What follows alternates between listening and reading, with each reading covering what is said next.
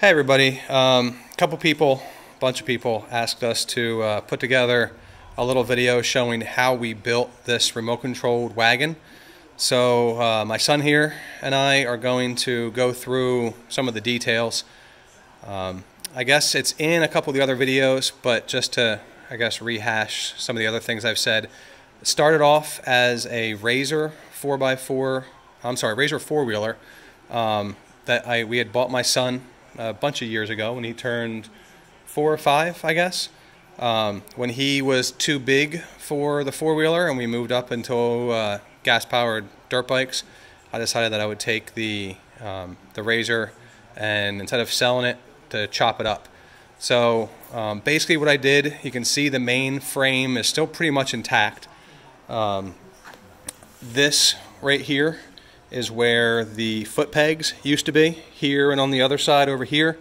What we did is I just literally cut them off and I welded them on to the top frame right up there. That's this piece here, and it kind of just widened the stance so I could attach this wooden frame member there. And that's really the only main changes that I did to the Razor 4-wheeler, and it gave me a nice flat deck to bolt the or flat surface to bolt the deck onto. The only other things I did is for the front brace up top here, I had to you can see here there's a brace that goes all the way up and connects to the top tube. I had to bend that and re-weld it because it used to go up higher to where the steering bar used to go, so I just cut that off.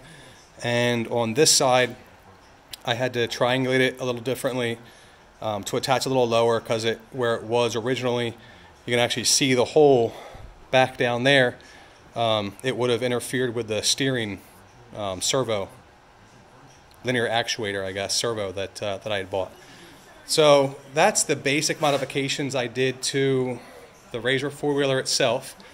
You can see there's a couple places where I had to weld on little supports to make up for what I cut off to make everything fit, but it wasn't anything real hard. I think I remember it taking me just a couple hours out here with a grinder and a welder.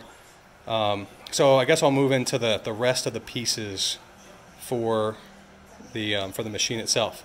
So once I got the basic mechanical, physical stuff done to the frame and had a spot to put the deck, I made the deck out of just 1/2-inch plywood and some 1x6s that I cut down.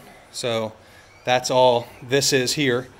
And then as far as the electronics, I'll go through that real quick. So there are two main systems on there. There are, I guess, just backing up, there are two batteries, two 12-volt batteries that came with the Razor 4-wheeler. I took off one of the side cases on the left-hand side. That one's taken off. On the right-hand side, it's still on.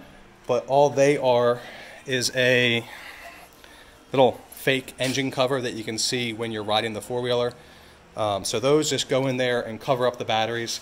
So it'd be really easy to put larger batteries that have a higher milliamp hour rating that would mean longer runtime. So once I had that in, I ran wires for the 20-volt system up to that battery disconnect switch there with the red handle. And then I also ran a 12-volt circuit up to that red handled disconnect switch. The 12-volt system is for running the linear actuator in the back there, and the 24-volt system is for running the main motor right there. So I come from the batteries to the two disconnect switches, and then from the disconnect switches I come back to that's a speed controller, specifically that model speed controller. It's a pretty good one that I've used on a couple other projects. So if you see how good my camera does, it's called a Sabertooth. It's a 2x60 amp speed controller, and it also has a control voltage port on the left-hand side. So you see specifically on the right-hand side, it has the black and red wire coming from the battery disconnect, the 24-volt battery disconnect. The yellow and blue wire go out to the motor as a PWM or a pulse width modulation signal out of the speed controller. That's what gives the motors its variable speed and all that. On the left side, that is both a output from the board for control power for the 5-volt source that the receiver needs, as well as the control signal to the speed controller that tells the speed controller how fast you want the motor to be turning from your remote control. Then, so let's see, the white, red, and black cables coming out of the receiver, they're called Pwm cables, and that's just for, they're common with all the remote control cars, things like that, and it just provides a power, a ground, and a PWM signal. So coming out of that receiver is one PWM cable and signal to the controller, and one PWM signal for the Servo City steering gear. And there's where it comes in, and both the power and the signal wire comes in right there. And you can kind of see as I come up here how it's just simply connected to an arm that goes in and out and turns everything. So the battery's a little low. I haven't actually run this thing in years, so I just pulled it out, cleaned it off a little bit, and hooked up the battery charger. So I will really quick try and turn on the power if I can find the controller. There's a controller. Sorry for the jumpy video. So what we got to do, I'm going to hand this to my son. Hold that for me, buddy. And I'm going to turn on the 2 switches. And then my son's going to hand back the controller to me. I'm going to try and do this one-handed. So on the transmitter, actually Logan, why don't you hold this? Slowly turn, get into the view over here, right there. So slowly turn the steering wheel back and forth on the transmitter. The other way. Show them the transmitter. You have to show them the control of the transmitter. There you go. So turn it back and forth. Other way. Okay, so let go. Okay, now I think we should be, I'm going to tilt it back a little bit. So go ahead and go forwards and reverse slowly. Go the other way. Now go the other way.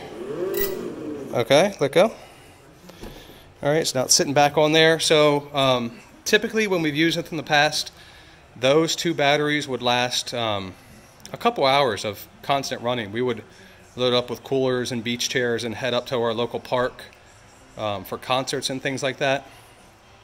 You could, like I said, you could easily put bigger batteries that would give you even more run time or let you carry heavier loads longer. But I think that's pretty much it.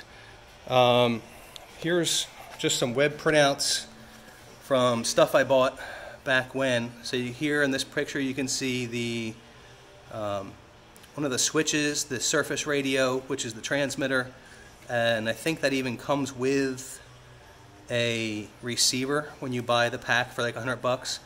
The model that we're using is just the DX3C.